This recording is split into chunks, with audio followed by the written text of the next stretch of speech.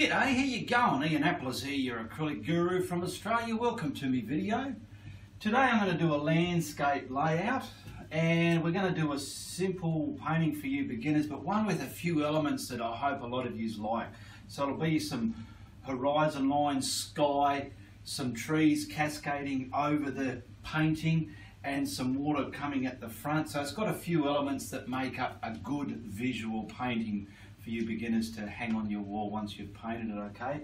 And be sure to practice procedures if you're not too familiar on how to do them. Don't just jump into them. Put some time and effort into practicing different subjects and procedures, all right? So I'll put the size of the canvas up there because a lot of people like to know what it is in centimetres and inches, which is fair enough.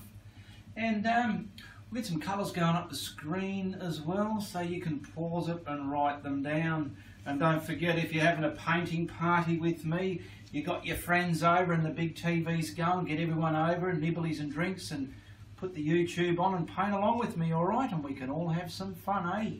All right, so get on over here and let's get right into this, no more messing around. I want to start with the sky half, and I know that in this sky I'm going to do some blending with clouds. So down here on my palette I'm going to start off with some soft craft paint. It's a flowing white paint, and I'm going to put some medium retarder in there, clear medium retarder. And I'm going to mix that on this, I'm just using a 2-inch synthetic brush, just something I can apply that onto the canvas. Okay, so I want to get the sky half done. I'll come a bit lower than the sky just so as we know we've got a lot of safe coverage there. So take your time how you do this. I want it like this with the retarder and this flow white because it's going to allow my sky to blend like an oil paint, alright? And it's a lot of fun. If you have your own way of doing a sky, by all means, do your sky your way. I'm just showing you my way here. Alright, now we're ready to incorporate some beautiful blue into that and get a sky popping onto our canvas. I haven't cleaned that brush. Now for my blue sky, I'm going for phthalo blue red shade. Now see how that's lightening up as I'm tapping it into the brush? That's because I've already got that white contaminated still in my brush, and my canvas is retarded and got the wet flow paint on there, so this is going to lighten up because you don't want a dark blue sky. So I'm going to start from the top and I want to bring this down to the horizon line. I probably want my horizon a bit below the middle of my canvas, so I'm going to crisscross that into the weave of that canvas panel there, just like that, and then I'll pull the brush strokes out. Now I want the bottom a little bit lighter. So I'm just wiping that brush. I'm not going to wash it. I'm just wiping it with a paper towel. I've got some more flowing white paint there. I'll get it on both sides. And I might add just the littlest bit of quinacridone magenta just there. See what I've done? I've just tainted that blue, the white lighter value, and it's got that little bit of quinacridone magenta in there. And I'm just going to come across here. So in hindsight it might be white paint, but it's got that touch of red in there, and I want to come up. I'm massaging it into me blue. Now I'm going to come up and blend it and have a gradient of the two colours. But that clear medium retarder with the flow white on my board first allowed all that to move like an oil paint. Alright, we've done that. Now it's still wet. While it's wet, we want to put our clouds on there. So I'm going to do the clouds the way I do them and the way I've shown you many a times. Now if you've got your favourite way of doing clouds, you do your clouds on your sky. We've got the sky on. Now we're up to incorporating our clouds. So I'm going to use my fan brushes to apply the paints and a blending brush. So we're going to use a titanium white. I'm using a mid-tone grey out of a tube and probably a little bit more of that magenta. So I'm just grabbing a little bit of that magenta on my shadow brush, the one I want to use to apply the shadow. And I just normally like to get this grey. I'm slowly I'll just wet my brush a little bit, pull it out till I'm getting that purpley grey colour that I want, and we'll get some blue into there as well, make it a bluey grey. There we go, because I was driving home yesterday and I was looking at the cloud shadows and they were a bluey grey. Now I'm going to pick up my brush. I'm using my fan brush to apply my clouds, alright. And I'm going to have a tree coming over here, but I want something to fill this up. So first I'll add some distant Australis cloud up into the sky. So I'm just stamping that on, sort of like I do mist, okay. This is my favourite thing. I'll grab a blending brush and I want to blend that into this blue. Now that blue is wet and retardant and it's going to allow this to merge softly. Don't wreck your head too much if you can't accomplish this. Practice it, practice your skies, get the clouds the way you like it, so when you're watching a tutorial and it's time to do clouds, you can do it your way. It's always important to clean your brush. I've cleaned that. Now I'm going to add some more clouds. I pretty much want something coming all the way across, so what I'll do, I'll start from, I'll blend this way. So I want to get some of these a long way there, pick up some more, and I'm creating the top of the cloud. Like, I'm not worried too much down here. I'm creating the top. Well, we'll go to about there for now. Now grab a blending brush. I like me 2-inch blending brush, just something simple from the hardware store, your Home Depot store. And I want to blend down, give it a bit of a bottom, okay? Wipe your brush as you blend. I like to tickle that out to buggery there sometimes. Tickle the tops a little bit. And create a bottom. Don't worry too much if you haven't got a bottom yet, because our shadow colour is going to create that. Now soften the tops a little bit if you wish. Put your habits in there. Now there's the beginning of our simple cloud. Now I'm picking up this blue shadow colour grey that I mix with a different fan brush.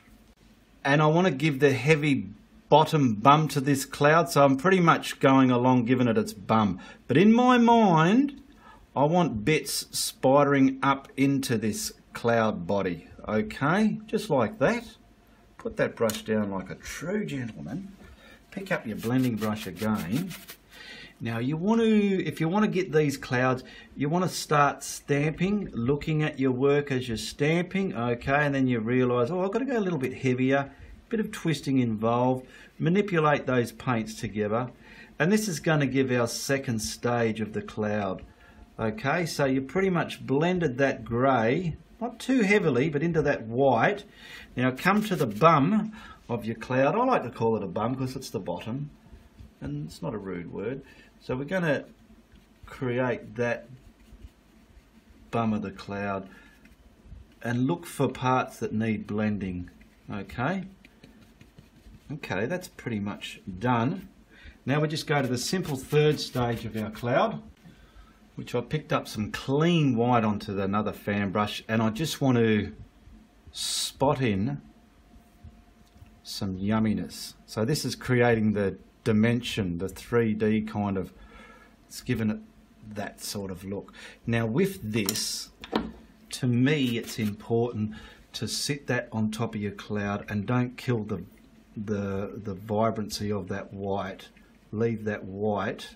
We'll see there, sometimes you can get too much, and if you think it's too much you can go back with the grey, but we want to just leave that yummy, I call it the yumminess. See, now to me I feel fair enough, I've lost a bit too much of my grey. I might just spot some of that back. It's just a matter of going backwards and forwards until you're happy with your finished brush strokes there, okay? That'll do. I want to pretty much get this all the way across the page. Okay, so I'll sit this in front of that one now, and I want to come again like that. Just worry about the structure of the top of your cloud. The bottom will come in with the blending. Just from above under the top, I start dabbing and twisting and blending, and manipulate the blue colour into the cloud. Now I'm going to start creating the bum area of my cloud, which is going to be about there, and I can fix that up with the shadow colour. Now my top, yep, I want to tickle that, soften it. There we go, not too much. Back down here, pick up that shadow colour on another brush, and the same again, get our bum in there and spider web it through our cloud and soften that shadow colour into the body of your cloud. And it depends how many clouds you want to do. You can paint clouds until the cows come home. You can have a painting just on clouds. Alright, there we go. And I might spot some yumminess in that. See, I like the way this white is sitting that one back down. We'll spot a little bit of yumminess just around about there. And sit that down, but leave the brightness of it there as well.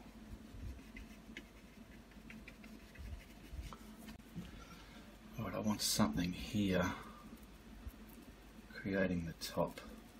And I'll just come off the canvas there, pick up some more white, wipe my blending brush and do the same again. Okay,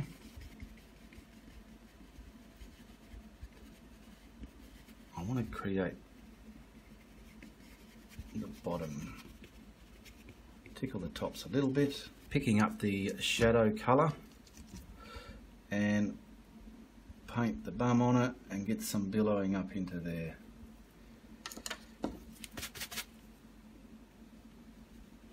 Now remember to take your time when you're painting anything, clouds, your whole painting, whatever. There's no rush to do it. Oh yeah, look at that, I'm liking that. I want a bit more heaviness just at the bottom here, just because it's coming off the canvas there. And we'll put our yumminess on here. So I'll sit that bit back.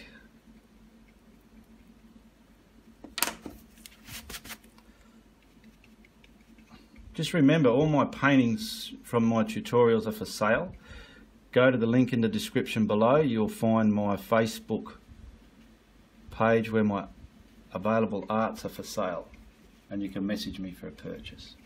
Alright, now just to finish this sky off, I want to put some distant ones in the sky there, and these will be like blended down to the horizon line, just so it doesn't look like we've got water and some three perfect clouds sitting up there. So I don't mind, whatever, I'll find the top of that, and then I'm going to blend the bottom of that down. No bottom on these clouds here, there's no bum there, it's just blended down into the atmosphere here, into that polluted colour we put on previously with the magenta and grey there. And let's get that pretty much. See, I'm feeling there's not enough there, so I'll just sort of scoot in some more, just so I've got something to blend down into the atmosphere while that paint's wet. Okay. And then we'll put the horizon line on. This is all the blending that's need doing for this painting, so I don't have to do any more. We've got our, see that create, what this to me in my mind, what this is creating is the atmosphere, that sphere shape in the distance, you know. And if you really wanted to get arty, you can go along and just in some yumminess like that and leave it, alright.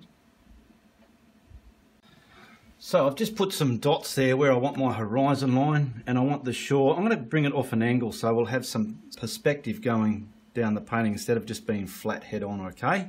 I'm not going for a photo finish colour. I'm going to use, I've got some turquoise here, and I've got some flow white to lighten that. I want to pick up the rest of my phthalo blue red shade. Okay, that's going to be out there in the very distance.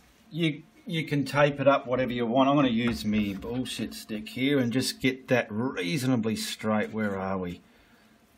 Okay, and try and make your horizon lines straight as possible. See, my paint's not very wet. I need it a bit more looser than that on the brush, so I've just added some more to it, water to it, and we'll get that reasonably straight. And your edge line there doesn't have to be too sharp either. If anything, it's always good to make that soft. But I want to get this there. Okay, I've got it. Now to me that's me dark blue. Now I'm just wiping that brush. Okay, picking up my turquoise.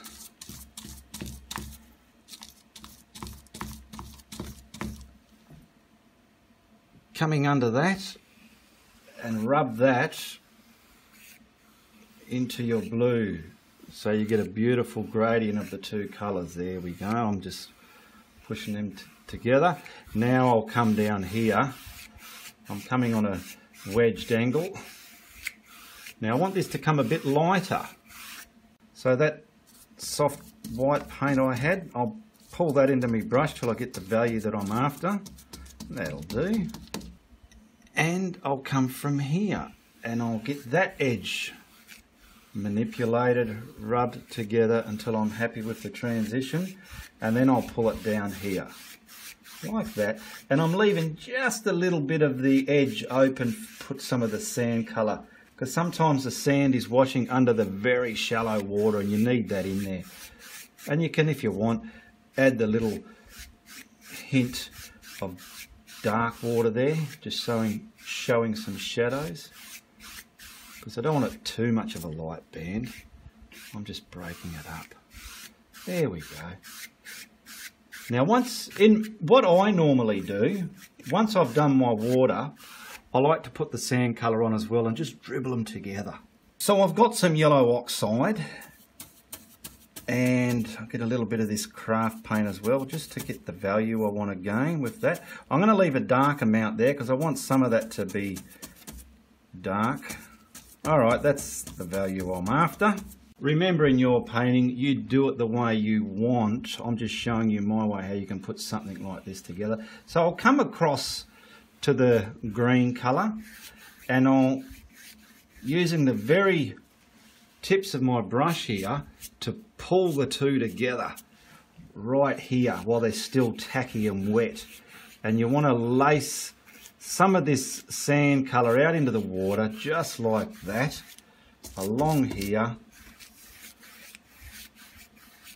Okay, then if you think you've contaminated too much green into your sand colour, which I have, now I'll clean this brush and reapply the sand colour. So I've reapplied my brush and I'll get all this sand colour here. Try not to go too dark with your sand because your acrylics will dry darker, and if anything, I'd rather them lighter than darker. The flow white wears into your paint very easily. There we go. I'm just going to wipe that brush on a towel because where they're meeting here now, I've ruined that transition area, so I want to put that back. There we go. Beautiful. The paint's still tacky. None of this bottom half had retarder in it. I only mainly use it for me sky. I can feel here needs a bit more green back. I've lost it. Oh, wipe the brush. This gives you a perfect opportunity to see how to repair things as you go. There we go. Now this is still tacky. It's still on its way of drying. It's not super wet, but it's tacky. I've got myself quite a big thin brush, like a liner brush, and that's going to allow me to lace on some water using my titanium white. So this brush I've just quickly dampened, and I want to get some of this titanium white onto the brush. Okay. Now because this is still wet, I don't want to push it in. I want to keep, so I'm going to, let's just say, bring that there. Work out how I want this line to go. Pick up some more paint. I want it loaded onto the painting there. I want to come across that sand Pick up some more.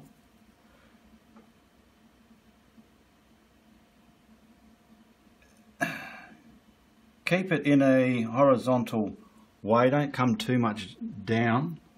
Now I've done that. My favourite brush, it was a flathead brush in its day, but it's gone a bit worn out and flared out, and it's great for scrumbling and blending. So the top half of this line I like to blend back. So while it's still wet, I want to just blend and scrumble it back, making water movements. See what is happening there into the water there. And that sand colour we bought there is now showing the shallowness of this water. Now, don't water this paint down. I wet my brush, but I think by scrumbling this I've done it a little bit too much, but it's working all right. And we're getting that water foam movement just in the water. This is so easy to achieve for any beginner. If you think it's too hard for you, just practice bits of it. Just practice a little bit of this. Doesn't matter what colour it is, but you're practicing the procedure. And then when you're doing your painting, you're going to say to yourself, hey, I know what I'm doing here. I know how to do this. Okay, so we're just the top. Just making movements of foam and agitation in the water there, okay? Simple. Now I want something just a little bit bigger here, so I'm just going to pick up a flat brush, pick up some of that white and chisel it onto me brush, okay?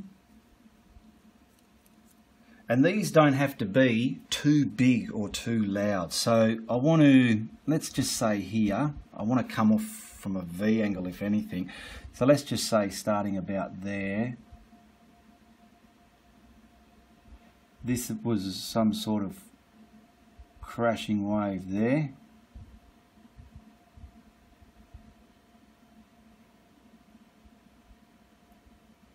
Just hint it in there any old way, that's it.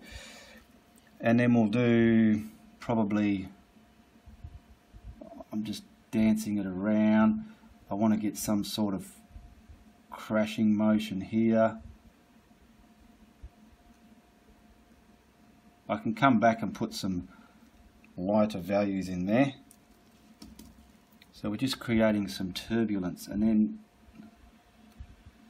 something about here a bit closer to us. It's just a small wave, you know, those ones that just go. I've been at the beach a few times and you just hear those little ones walloping down, just thumping, going, hey, I'm not that big, but I can still make a noise. Alright, and I'm continuing the line, if anything, of water movement out here just like that as well. And we'll just add a bit of darkness under there, which will be this colour, to create the depth of those waves. So you got some of the darker colour value here, and I want to just lightly, because I want to be able to blend that, just push that under the white, just so we got some sort of depth going on there under your wave. These are small, we don't have to go and put those big detail-y eye where it's very light in there. Now I want some dark under here, because we're just going to, these are small waves, but they're going to have a little bit of you know, bullshit value in them, so we want to put the darks in the right spot, just so as our lighters colours that we add on are going to work. I'll just make sure my head's not in the way, and we're just getting some darker values here.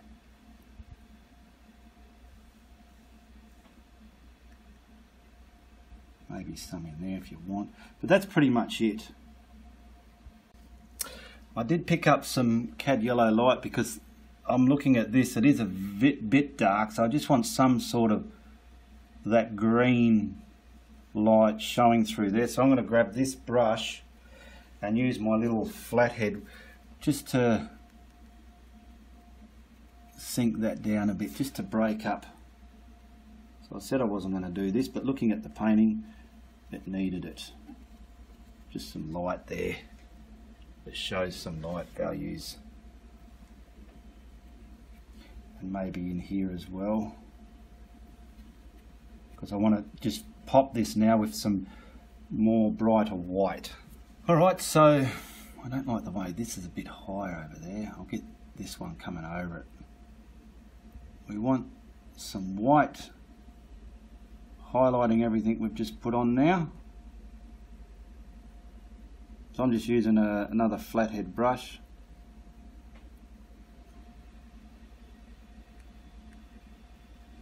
Just to create the harshness. So we'll get this one back in there. That one's alright.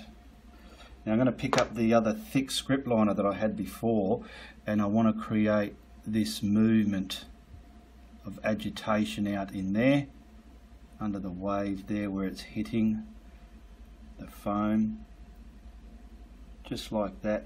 And I want to grab that little scrumbling brush that I like to use. Hopefully I didn't leave it on there too long, and I can scrumble that all into the foam there, okay? Just like that. Very easy to paint water washing onto sand, and I suppose if this was your forte and the more you do it, ooh, you can become the king of this sort of art. Okay, and we'll just get some, it's up to you how, I'm just putting some really tense movement there, leaving that dark, try not to kill all that dark. I mean, you can have a rock in here or anything, but there we go.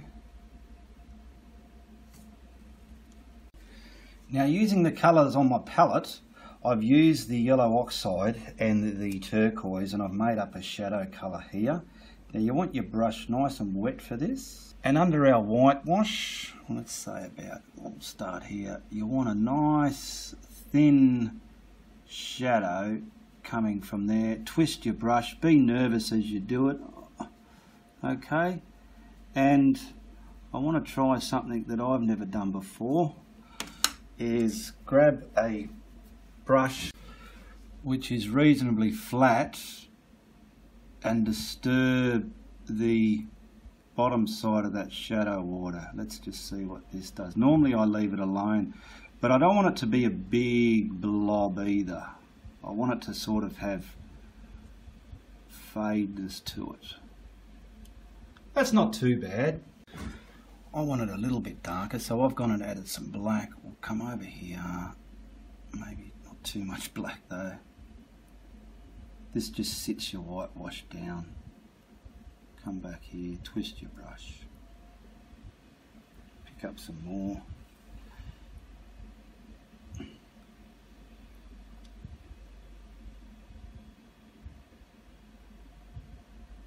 Okay, and if you feel you want to pull some out, let's give it a go. Maybe the black might be a bit too much. Let me have a look at that. That's alright, that'll be alright, that'll do me. I went a bit dark on that actually, so keep yours a bit browner with the sea colours. I'm just picked up the flathead brush and I'm just adding some white movement out here in the ocean, just so it doesn't look too bland.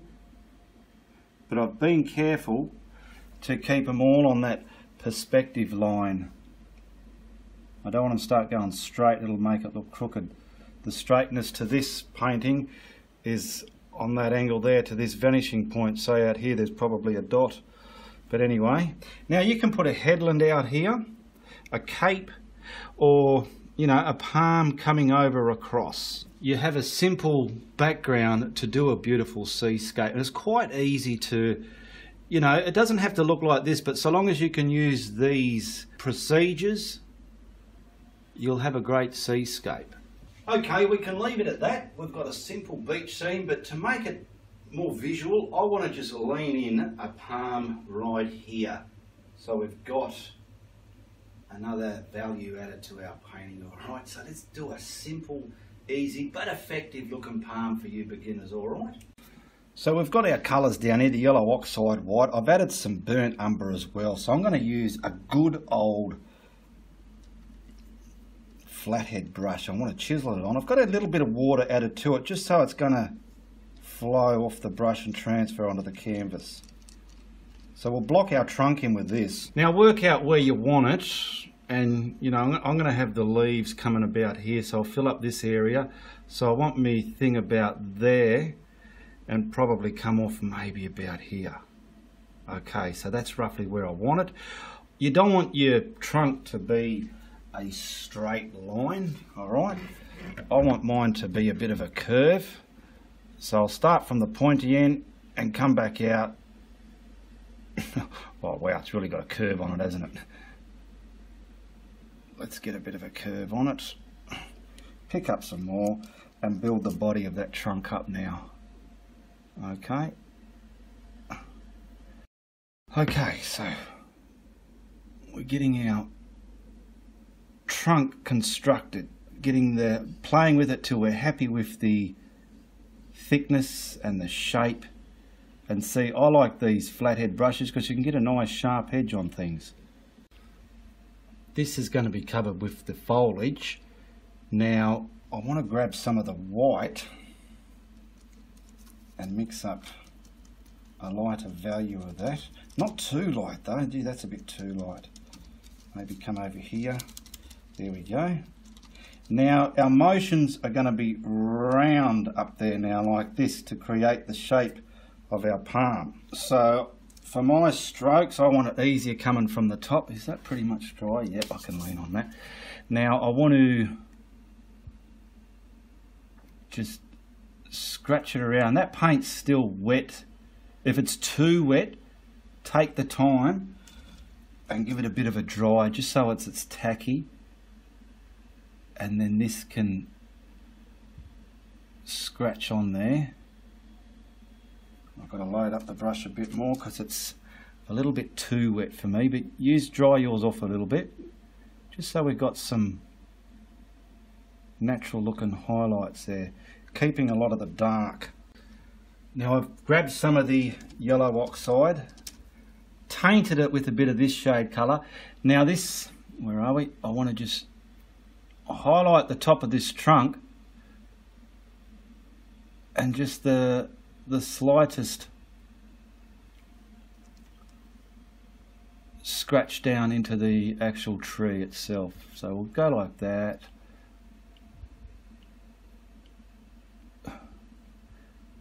If you have a fantastic way to do your trunks, do them your way. Okay, just to finish that bad boy off, I've cleaned that flathead brush and I've got forest green, or you can use sap green, and I've got a cad yellow light. The yellow light is great for blending and mixing colours.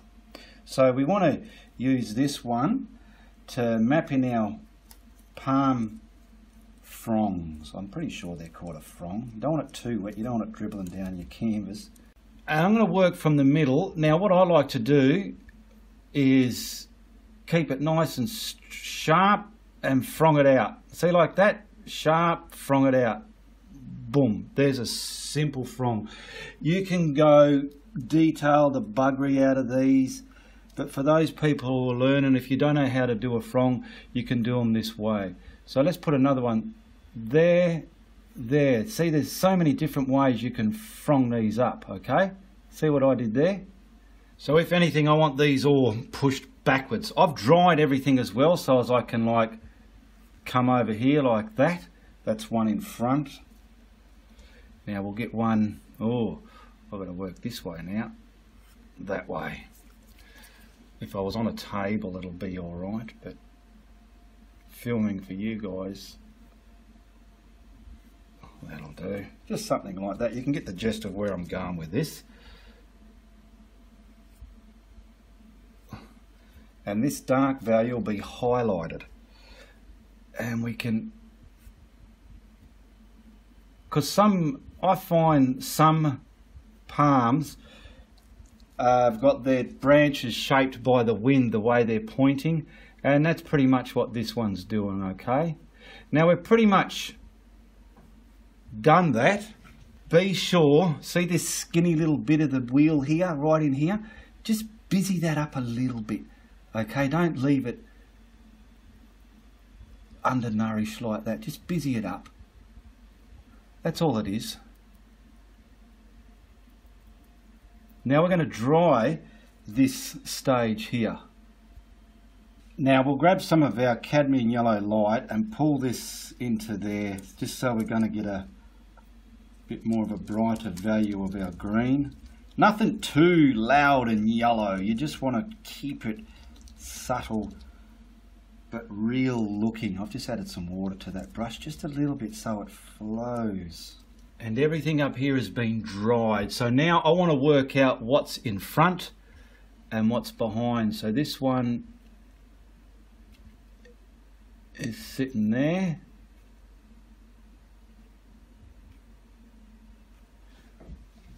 Okay, I want to have a look in the monitor. That's okay. We want to bring probably a little one there. This one just over the darker green. Not too, don't kill all them darks. I'm just gently highlighting a lot of this. I want to keep, let's see if I can use my left hand here. It's important to dry every layer. Yeah, that's it, that's fine, just like that. I'll use my left hand and bring this frong out of the darkness. There. Practice some palms and work out what your style of palm is going to look like. Mine aren't realistic looking, but you know you're looking at a palm. So I've mixed up my yellow with the remaining bit of green on my brush, just so we got a different value again from those two. And not too much of this now, probably, alright, to me the sun's hitting it here, so I just want to concentrate on this area and radiating down. So everything is dry and I'm just going to put it on and scratch a little bit, like that. Just like that.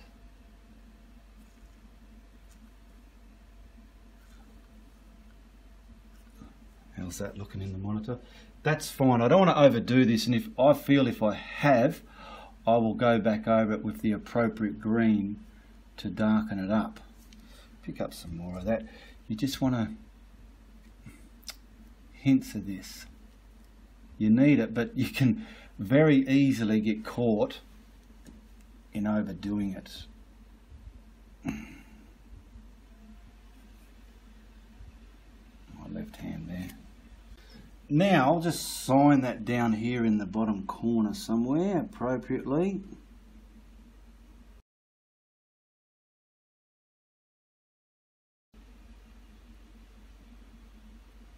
Okay, we'll put a frame on that. Alright, we've got a beautiful ocean seascape, a protruding palm, a great sky. Everyone that looks at it knows what it is. It's not too shabby, eh? Alright, I hope you enjoyed this little show today. There's some links in the description below. Press on those and see what suits you. There's ones for my art for sale. You can look at my Facebook page. And I have over 200 videos in my YouTube library, and there's a lot of different subjects, so see what I've got available and know what's on hand for you to watch as well, alright? If you like what you've seen today, tell your friends. If you don't, tell everybody, alright? Goodbye, good luck, and good on ya!